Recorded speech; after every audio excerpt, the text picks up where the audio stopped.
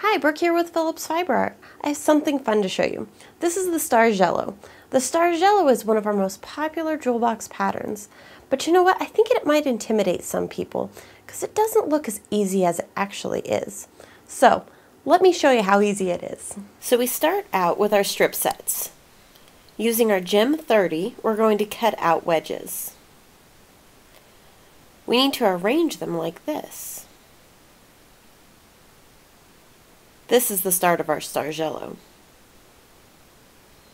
We also use our Gem 30 and cut out these wedges. Sew all these together. And this is our pairs. We need to add Gem 10 pieces to finish off our triangle.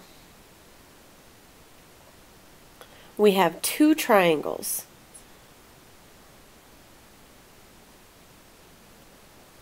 Sew those together and it completes the set.